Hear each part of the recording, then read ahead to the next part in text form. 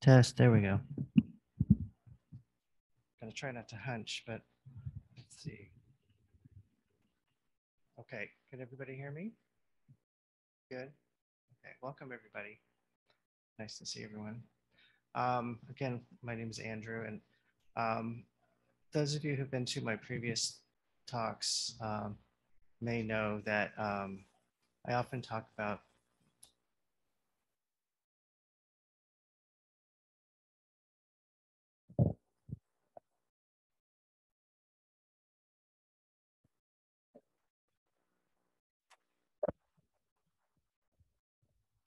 okay.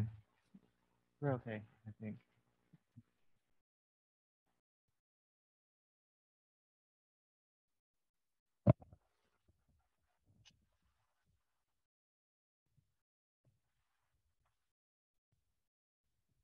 Okay, is that good? Okay. So as I was saying, I often talk about psychological aspects of Buddhism because that's my comfort zone. Um, and I decided to step out of my comfort zone for this talk. Um, and usually, lately, I've been picking the talks, and so I asked Lama if he would give me a topic. So this is his topic for me today, and be careful what you wish for in terms of a challenge. It definitely stretched me. The challenges are how we grow, right? So this is my best understanding of this topic. I always feel like I need to put a caveat in there. Maybe it's obvious to you, but I need to tell myself as well. Like, this is just my interpretation. So take it with a grain of salt. If something doesn't seem right, double check it with Lama or with your reader. I think that's what we do when Refuge Sangha give talks. Is we're kind of grappling with this material together. So the talk today is on karma and Mahamudra. Specifically, what is their relationship? Um, in Mahamudra teachings, it can be interpreted sometimes that you could bypass karma, but my talk is really looking at that, if that's really true or not. And so we're going to try to look at how we reconcile both karma and Mahamudra. Some of you may not have, like me, a firm grasp on karma and Mahamudra. So I'm going to start with an overview of each of them and how they fit into Buddhist teachings. By the way, my sources for this talk are Darshan with Lama and two books by Trale Gabgon Rinpoche. One is Mind at Ease. This is a Mahamudra book. And the other, fittingly, Karma. What it is, what it isn't, why it matters. I really like this author. He's Tibetan with a full command of English. So, and he writes beautifully. He takes these really complicated concepts and makes them feel not so complicated. So I highly recommend both of these books. And also a book by Geshe Sering I added to this. So my guess is that more of you have heard of karma or know more about karma than Mahamudra. Even if you never came to Buddhism, you've heard of karma. Right? Karma is like everywhere, not just a Buddhist concept, but it's kind of pervaded popular culture, right? We have, did you know there's a brew pub in town called Karma? It's a brew pub. Yeah. So, yeah, I thought that was kind of funny. And then there's, of course, all the popular music, right? We've got Instant Karma, John Lennon, Karma Police by Radiohead, uh, Karma Chameleon by Culture Club. I don't think there's been any hit songs about Mahamudra. If it was, the Beastie Boys probably did it.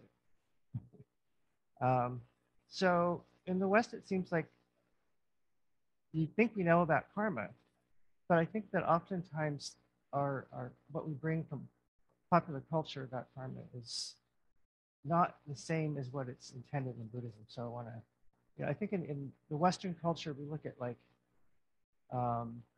this direct correlation that karma is a punishment for our sins in some way. Like I've seen this bumper sticker that said, I saw that, karma. Like karma's always watching you, right?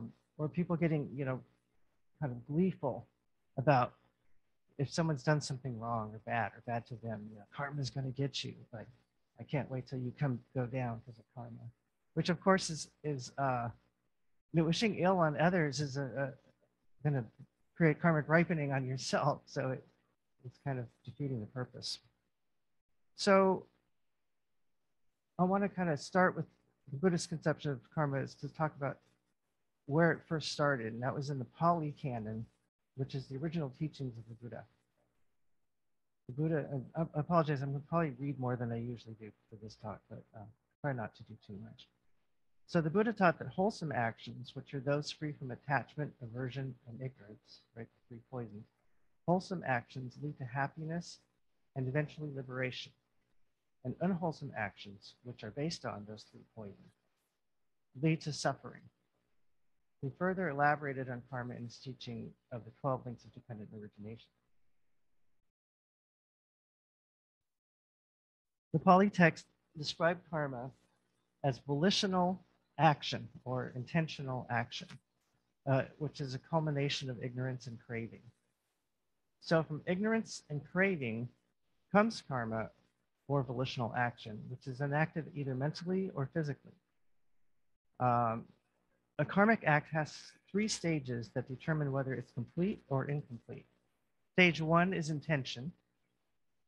So you intend to do something. Stage two is action. You take the action that you intend. And three is satisfaction.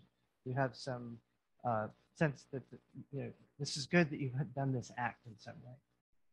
So intention is the will, wanting to do something, whether it's positive, negative, or neutral, right? So we often think about this in a negative term, but there's positive karma, right? Wholesome karma. Without intention, the mind does not move toward an action. That kind of follows logically, right? Actions are very rarely spontaneous. So after intention comes the action itself, which could be physical, verbal, or mental. After we complete the action, we experience a sense of relief or satisfaction. And these three stages complete a karmic act. You might think that most actions are incomplete because we often do things without intention, like by reflex. But intention can also refer to these more unconscious drives. Our motivations can arise spontaneously from unconscious concerns. This is like the stuff of Freud, right? We don't know sometimes why we do things, but there's an unconscious process that's going on that makes us do them.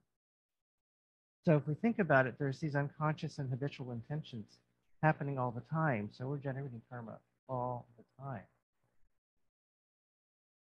Lama has an example. Those of you in darshan, have you seen him do this? He says, that's karma. That's karma. This is just intending to move my arm.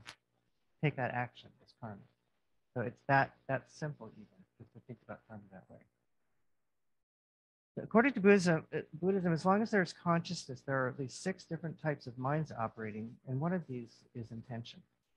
So because intention is continually present during all activity, we're creating karma continually. However, if there's a clear sequence when we act, first intention, then action, then satisfaction, the result will be different from the result of an action with no definite sequence. So, for example, if you inadvertently kill someone with your car in an accident, the karmic result will not be as heavy as if it was premeditated murder, because you hadn't formed that intention in advance. So I think it's also sometimes helpful, instead of thinking of bad and good karma, to think of unwholesome and wholesome karma. So unwholesome karma would be that that's in the service, karmic acts that are in the service of the mind that's influenced by delusion. And wholesome would be in the service of the mind of bodhicitta, which is, again, the mind of wisdom and compassion, that aspirational mind. That's the mind that accumulates merit, positive karma, which is merit. So this is what Lama says about it. If our karma wasn't overall more wholesome than unwholesome, we wouldn't be here studying the Dharma. Yay. We create our own worlds. We're not under the fate of gods. The Buddha taught that we are creating our emotional experiences in our world through our actions. Karma ultimately is an empowering law. We have the freedom to choose our path. This is the incredible freedom that human beings have, right? The precious human rebirth. Even though karma is a relative truth, it is pointing toward the ultimate nature of mind. The Buddha is talking about intentional action as a skillful way of demonstrating the ultimate nature of mind. The Buddha taught karma to teach how we can practice and create the world of liberation through our ethical conduct. Knowing that we have these choices empowers us to act upon these choices. The practice of the six perfections generates wholesome karma, which creates the right causes and conditions to realize enlightenment. When our intentions are good, we're creating wholesome karma through relative bodhicitta. Until we are a Buddha, our intentions will always be based on ignorance. There's still some exhaust coming out. This exhaust is karma. In Hinayana view, there's an overfocus on karma as in, if I do this, what's going to happen as a result? Which can lead to perfectionism and ultimately discouragement. You cannot become a full Buddha by being an arhat. This is still Lama talking. Karma is intention. We tend to get caught up in the idea of generating negative karma, and that when we have to endure or anticipate, and then we have to endure or anticipate enduring its results. But this forgets that if karma is intention, then there is such a thing as pure intention or compassionate intention. Buddhists generate this type of karma spontaneously, not the kind of delusional karma that produces afflictive results. When we think about karma, we should think about the strength of the intention as well. The stronger it is, the more powerful, useful, or dangerous its results. And this is his analogy. Is wishing Trump to be dead as powerful as hiring a hitman to take him out? Is wishing Trump to be dead as powerful as hiring a hitman to take him out? So that's a more powerful karmic result, right? You're actually taking more of an action instead of just having this mental aspiration. So that's your whirlwind tour of karma. I'll stop here and see if there's any questions or comments. Yeah. That would be, create negative karma for you, unwholesome and bad karma. Yeah.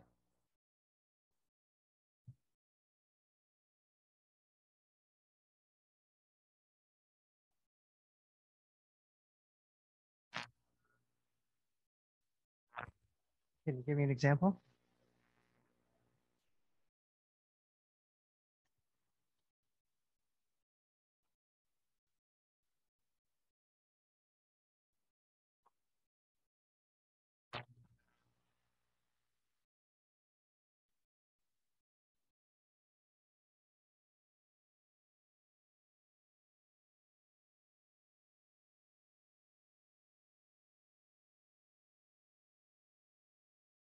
And then you see that person gets fired and you have remorse for having talked to the boss.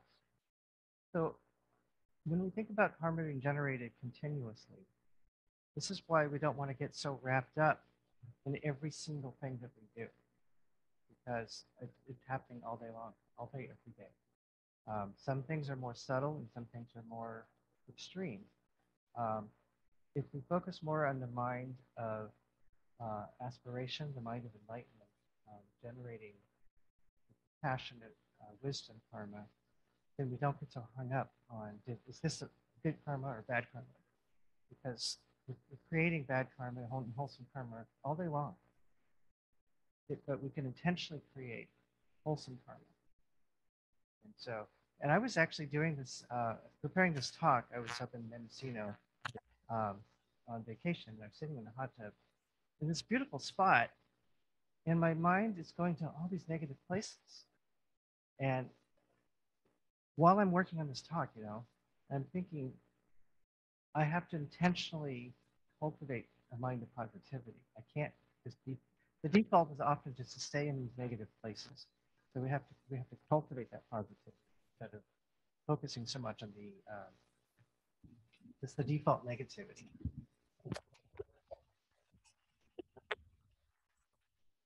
Test. Okay. So I don't know if that's helpful or not, but that, I mean, we'll get to kind of some of that later when it relates to Mahamudra and why Mahamudra seems to want to bypass all of this obsession with was that good karma or not. Susan.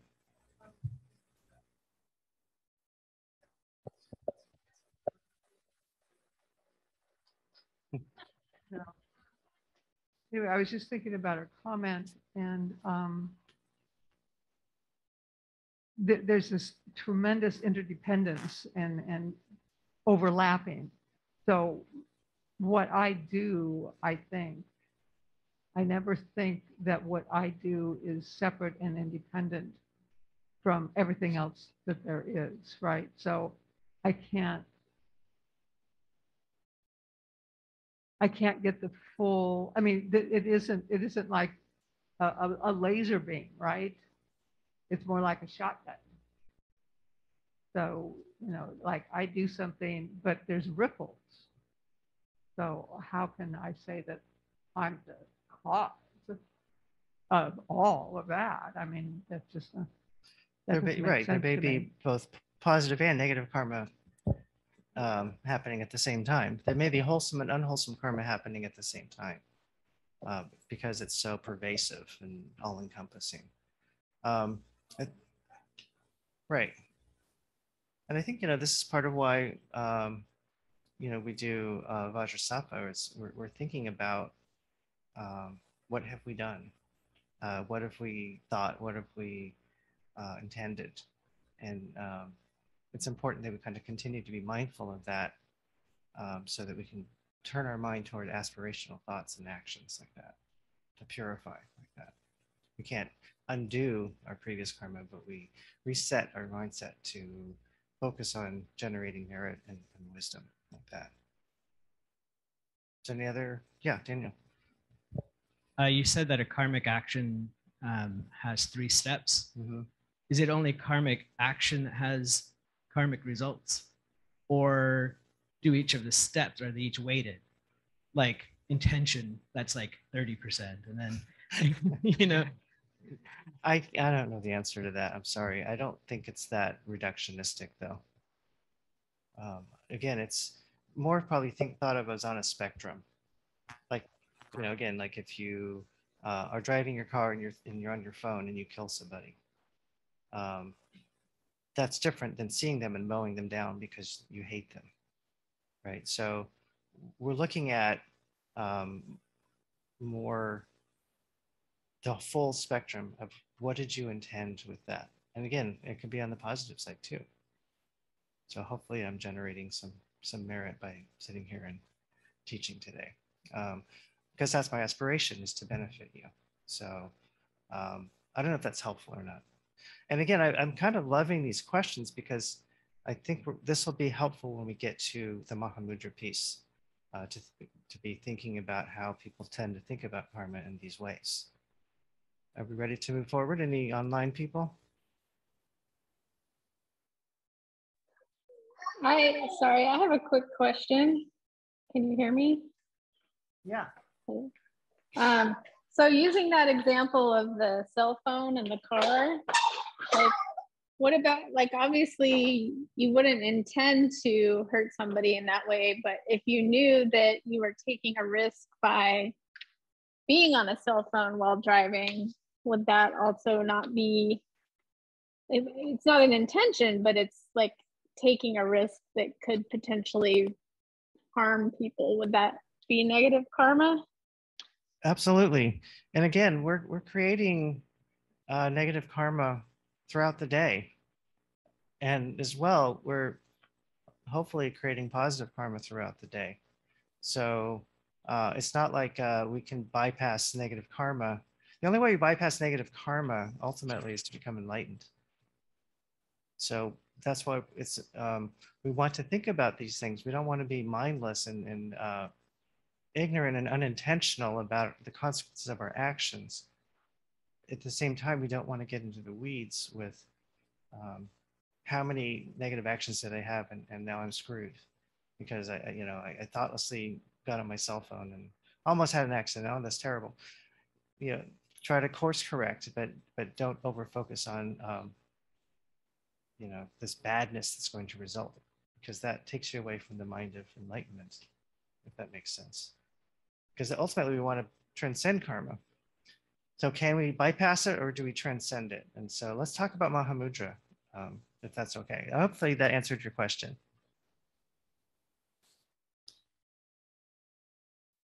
Oh, okay. Roberta, later. Did you have something, Roberta? It's okay. Go ahead and I'll try to remember later. No problem. Oh, okay. Okay, so let's talk a little bit about Mahamudra. And I think that a good way to understand Mahamudra is to understand its principles in comparison to the other Buddhist approaches. So things often develop in relationship to the progression of Buddhism from the time of the original, or not the original, but the Shakyamuni Buddha. So Traglekyanpan breaks down the understanding of the different vehicles of the path to enlightenment. So bear with me. I think it's pretty interesting. So they're known as yanas, the vehicles. So Hinayana is the original vehicle, otherwise known as the small vehicle. It includes the fundamental doctrines of the Buddha, including the Four Noble Truths, selflessness, dependent origination, karma, and individual liberation within nirvana. In Hinayana, we renounce our self-cherishing attitude, which binds us to suffering through afflictive emotions generated by our unwholesome actions. So our unwholesome actions are what create our afflictive emotions, our kleshas, as they're called.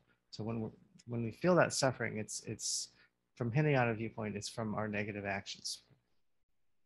The second vehicle is Mahayana, which is known as the great vehicle, or the exoteric teachings.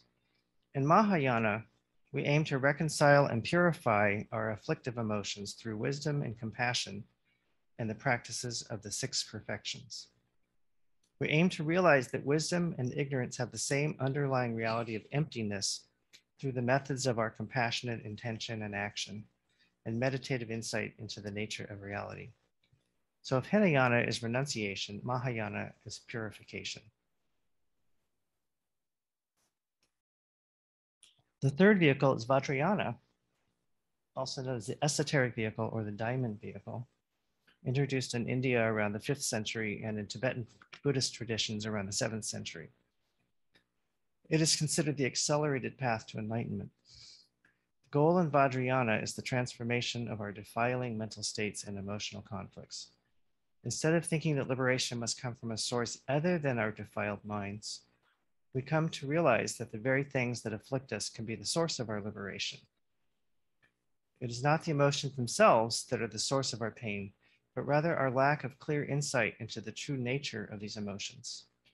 This is why we do visualization of deity practices, special breathing exercises, reciting of mantras and chanting, in order to transform these afflictive emotions into wisdoms that can free and transform us.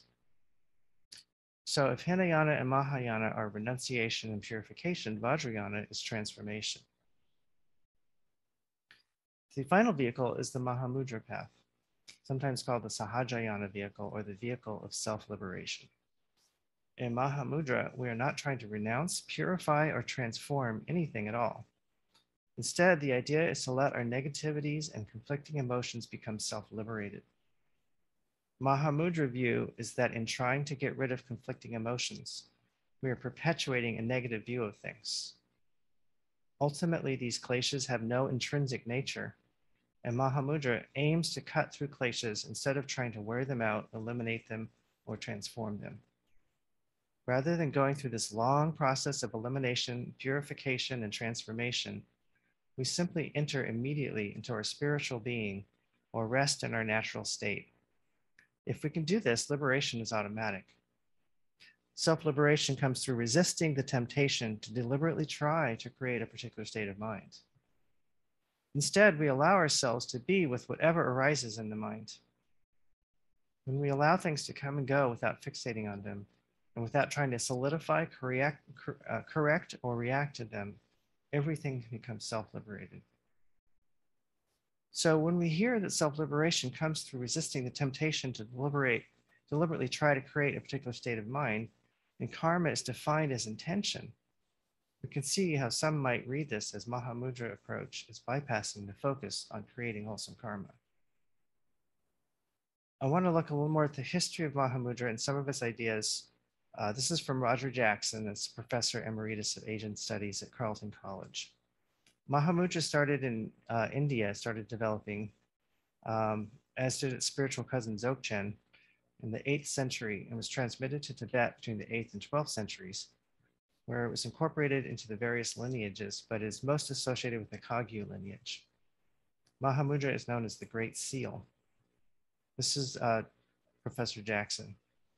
Dzogchen and Mahamudra often are presented through a rhetoric of immediacy, which insists that the surest way to attain Buddhahood is to cut to the chase by transcending ritual, dropping concepts, overcoming duality, and seeing and living out our true nature right here and now.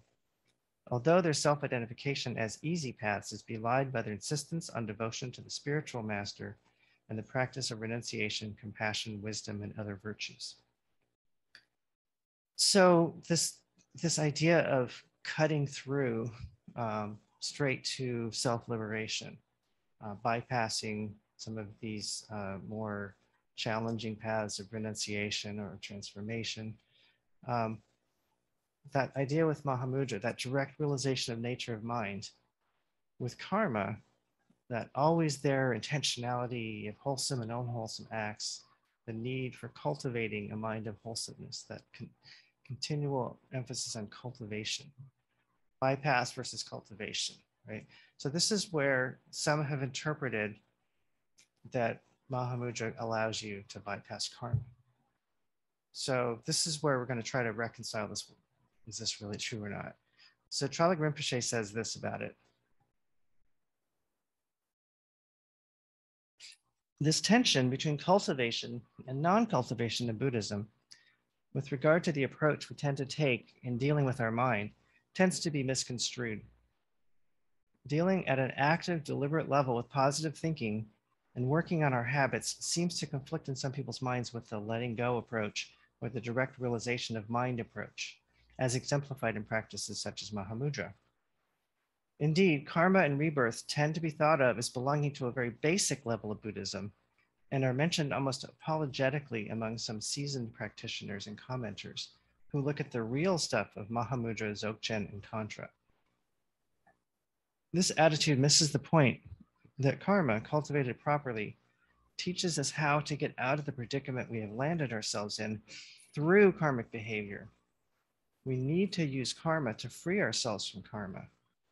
In other words, it is not the case that we free ourselves from karma by doing something else, by circumventing karma, somehow bypassing it.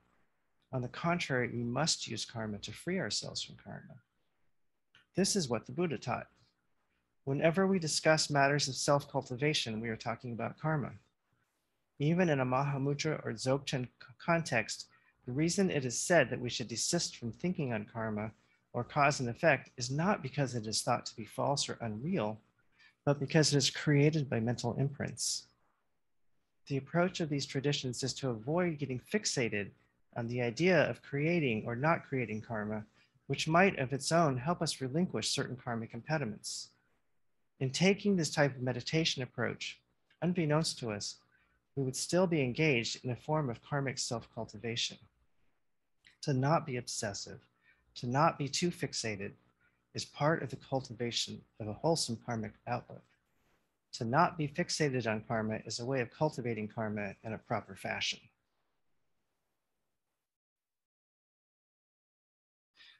A more simplistic way of looking at it, this is me now, is that if being able to see through nature of mind were so easy, many of us probably wouldn't be sitting here today.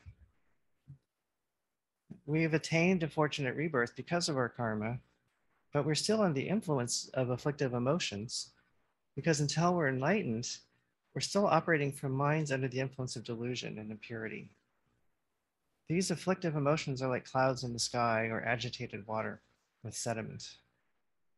Cultivating bodhicitta, or the mind of enlightenment, is the cultivation of a wholesome karmic outlook, the mind of compassion and wisdom.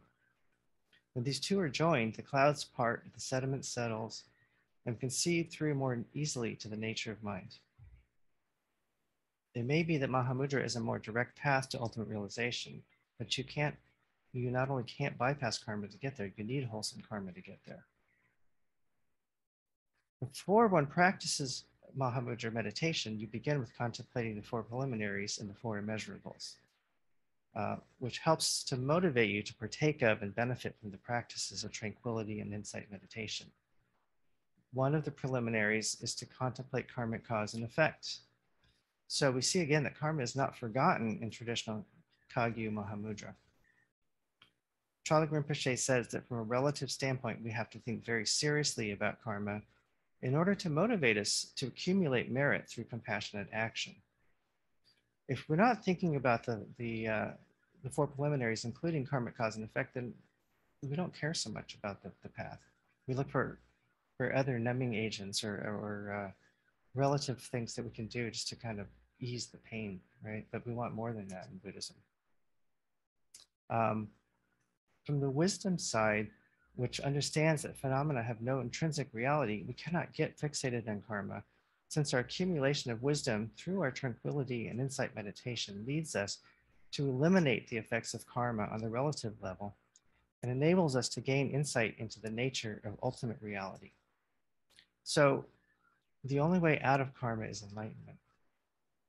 We'll always be generating karma until then. I love this. One of the things I love about Lama, of many, is we share a love of analogies. And so this is his analogy of the relationship between Mahamudra and karma. Who here has been to Darshan at Middleway Health? Okay, so some of you at least. It's over on, right across from McKinley Park, if that helps. Okay, if you haven't been it before. So you're sitting in his Darshan office, if you will. You can imagine it's a little more easily. But if you ask him, how do you get to McKinley Library or Clooney Library? And he says, go downstairs, turn left, go to the crosswalk, turn right. He says, that is sutras and shastras. If he says, just look out the window, it's right there. See, it's right there. That's Mahamudra. You still have to get there on your own. And the directions can come in handy, but it sure helps knowing that it's right over there, so you're motivated to get there. Your karma is your intention to get there. Along the way, you might get distracted by a phone call or an encounter with someone along the way, or what a nice duck pond, or watching the kids at the playground. That's also karma. It's also karma to get back to your intention to go there and start walking there again. Right? Karma is intention. The more pure your intentions, the better the result. If we beat someone up on the way to Clooney Library, our mind is going to be afflicted when we get there. If we haven't already been arrested and taken to jail, right? That's also karma. Another analogy I like is he has a labyrinth. Does anyone, you guys have walked a labyrinth, or you've seen a labyrinth, right? The idea, like, you can see the center of the labyrinth, but you have to walk this circuitous path to get to it. But it sure helps knowing that there's a center, right? So the center, pointing to the center, that's Mahamudra.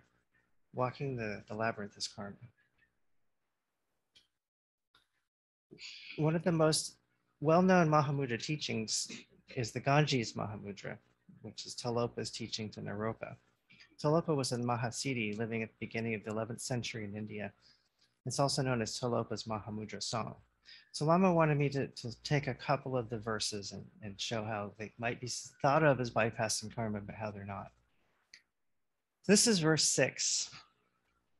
The darkness of 1,000 eons cannot dim the brilliant radiance that is the essence of the sun. Likewise, eons of samsara cannot dim the sheer clarity that is the essence of your mind. So this is Lama's commentary on this verse. When you're released from delusion, you feel a sense of release, but you still have to deal with the results of the delusion. But you don't feel hopeless or fated. You see a light and a way out. You realize, I'm not going to start up again with creating negative tendencies. That's an incredible relief. The light's on. You're no longer lost and wandering. It's like when you're lost in a maze. Here's another analogy. You're lost in a maze and you have a drone camera that shows you where you are. And now you have confidence that you can get out and how to get out. And then verse 12. You don't see Mahamudra's sheer clarity by means of classical texts or philosophical systems, whether of the mantras, paramitas, Vinaya, sutras, or other collections. In his commentary here, primarily we're pointing out that you don't see the library with the map, right? Cluny library.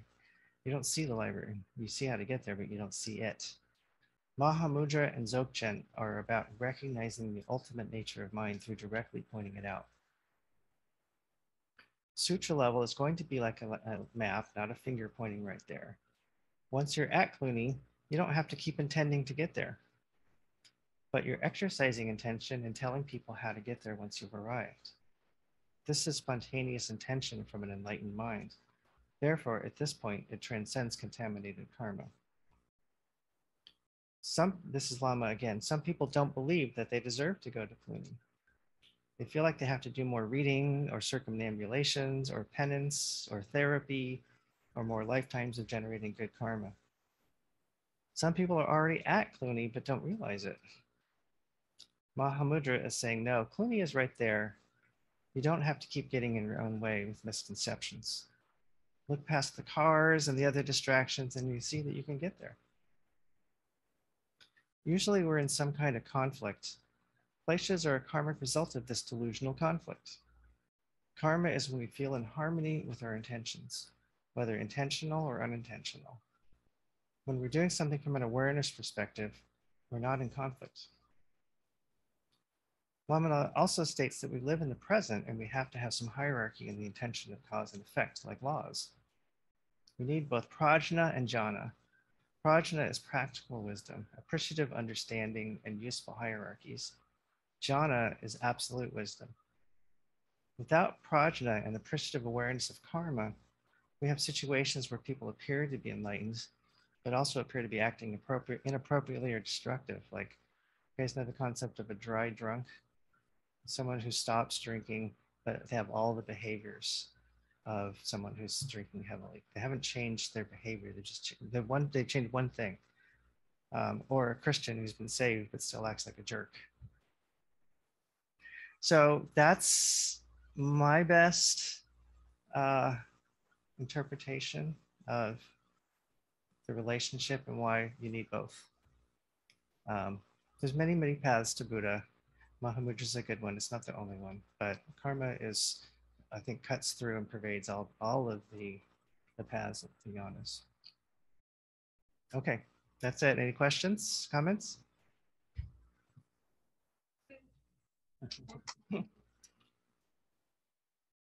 Oh, microphone. So Mahamudra, how closely related is the yamas to the yamas and niyamas in yoga? Is it the same? How closely related is it to what? There's this idea. I know that yoga's there's this idea in yoga about the yamas and niyamas, and you should follow that. How are you spelling it? Y-A-M-A, and then I think the niyama is just N-I-Y-A-M-A. There might be an S at the end. I don't know what those are. Does anyone know? Elizabeth? Oh, are they? Okay. Okay, those are Hindu terms, and I guess we're talking Buddhism. So thank you. No, I appreciate it. Well, yeah, they're both Indian traditions that were around the same time, so there's a lot of overlap. Yoga uses a lot of, I think, Hindu and Buddhist traditions interchangeably, like that. That's my best. Is that helpful? Yeah.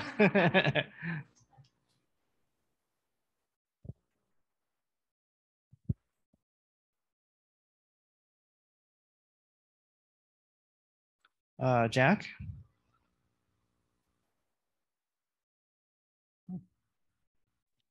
No? Somebody I else? do not no, but thank you for your talk. I feel like I'm learning a lot. Yes. Good.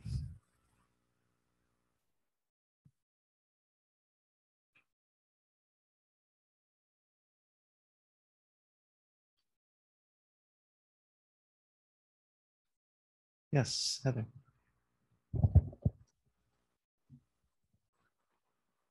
I wanted to go back to her comment about the good intentions resulting in bad consequences. Is the advice then to just not get involved at all? Well, how do you know that it only has that one consequence? Sure. And that is something I just learned just now. But is that a good overview of to just maybe not go with on the Mahamudra karma issue, to just get less involved generally than? I don't know. I'm going back to that analogy, and I'm wondering, what if that person getting fired ended up being a good thing? How do we know? We don't always know what how something's going to result ultimately. So we are good and bad, or sometimes our interpretations of good and bad, if that makes sense. So, and it's so complicated. Like Susan, I take your analogy of like a scatter shot with a shotgun. There's all sorts of possible effects, if you will. So when we directly realize we've created a problematic effect, we can do purification and be regretful and remorseful, and vow to do more compassionate action like that. That makes sense. So the fact that your intention may have resulted in something negative, just the awareness of that and intention could be the good karma of the beginning intention. Say that again. I'm sorry. So your intended good, it kind of turned out bad, but the fact that you realized that and felt remorse could be the result of your original good intention. Mm-hmm. Yeah, Makes sense? I think so. Well, I don't know. Think about don't expect applause. Sure. Right? We don't do it for the gee, thank you for saving my job. That was wonderful. You're such a good person. That's not why we would do that. So that altruistic intention is creating wholesome karma, no matter what the possible external circumstances might create, I would think. I don't know if anyone else has a different interpretation. That's just mine.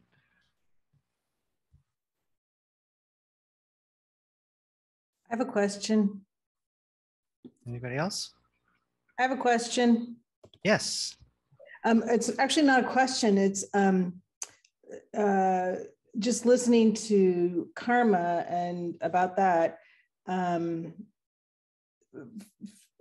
Say for Heather's last example, it seems that a lot of presumptions are that the result of karma is immediate, but really we don't even know that. It could be in some other lifetime for all we know, right?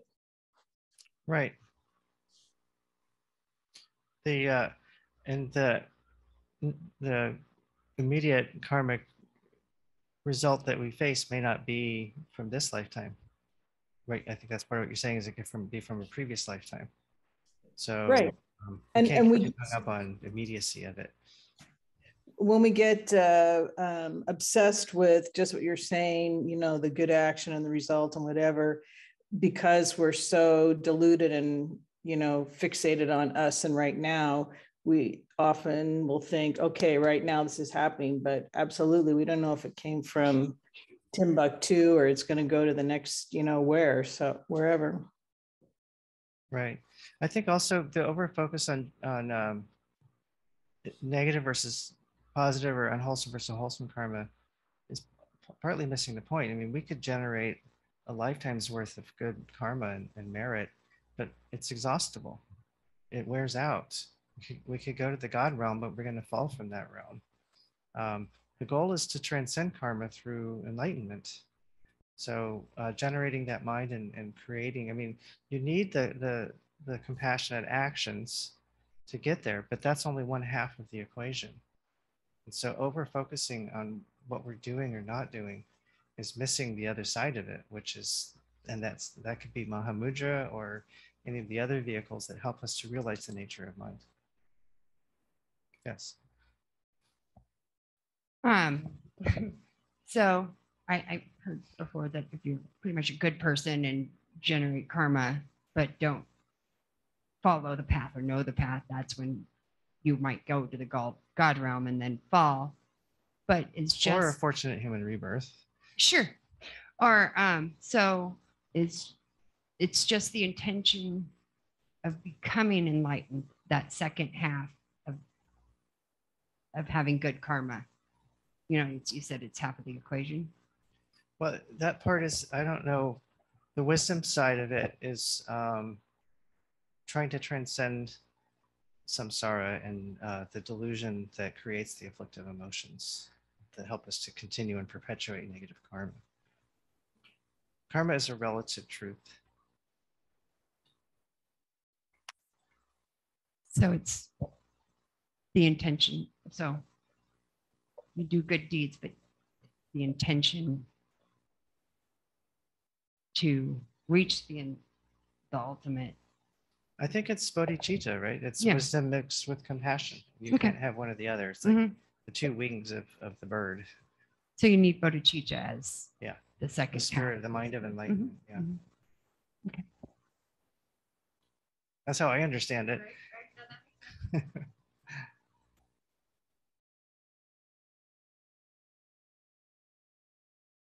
Is that it?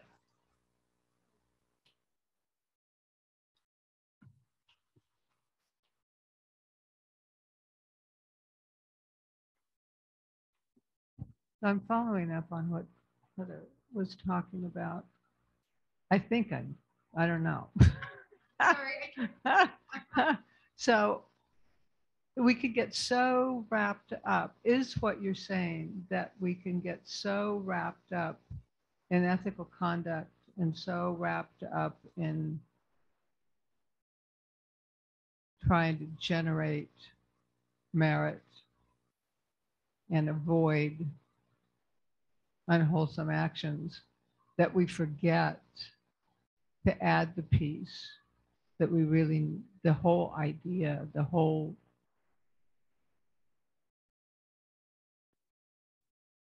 intention behind the practice is to become enlightened for the benefit of beings. So if we forget that piece and are only focused on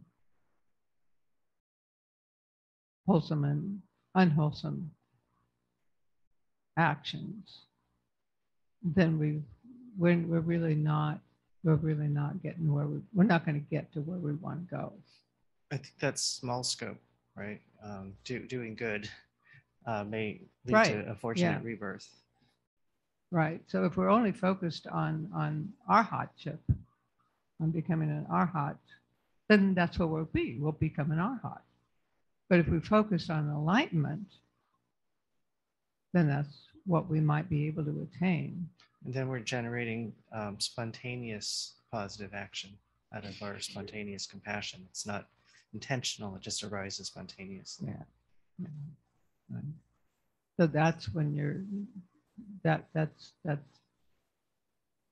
the wisdom piece. All right. Okay. So that's all right. Thank you. Right. So I think again that's why Mahamudra, it's not bypassing karma, but it's telling you not to get so fixated on karma.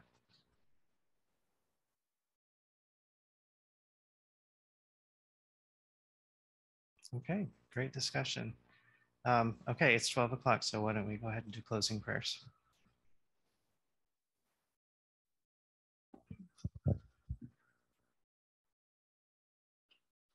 Due to the merits of these virtuous actions, may I quickly attain the state of a Guru Buddha and lead all living beings without exception into that enlightened state. May the supreme jewel of bodhicitta that has not arisen rise and grow, and may that which has arisen not diminish but increase more and more. In the land encircled by snow mountains, you are the source of all happiness and good. All powerful Chenrezig Tenzin Gyatso, please remain until samsara ends. May the teachings of the Buddha flourish, and may the upholders of the teachings remain forever. May all migrators achieve happiness, and may they fulfill all their temporary and ultimate goals. Losang, magical display of the deep awareness of all the victorious ones, merciful giver of a stream of profound and vast instructions to the fortunate migrators, please remain always unperishing, unchanging, unfading. Avalokiteshvara, great treasure of objectless compassion, Manjushri, master of flawless wisdom, Vajrapani, destroyer of the entire host of Mars, Sankapa, crown jewel of the snowy land sages, Losang Gyatso, and make requests at your holy feet. So we have a few announcements. In August, towards the end of August, a teacher named Kangsu Rinpoche is going to visit us. And I don't have many details on that, so that's all I can share at this time. And then I want to check with Susan because I think she might have an announcement, but I'm not certain, not today. Oh, so we have a workshop that's full, so that's how things go around here. But anyway, I thank everyone for coming, and as you can feel how cool our room is, and that's because of the generosity of people that come here that our room is cool because it's super hot outside. So if you're able to help us with the AC, there's a box right there. That's our main cost right now, along with our regular bills, but the AC, we want to keep it real nice and cool here. So thank you. Thank you, Patty. Kangsu Rinpoche, just a plug, is an excellent teacher. Another Tibetan who has an excellent command of the English language, and I find him compelling, and I learn a lot. So highly encourage you to come. Okay, thanks everyone for coming. Stay cool. Thank you, Andrew.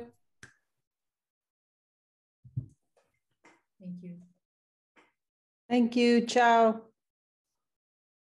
Good to see you, Roberta. You too, Ellen.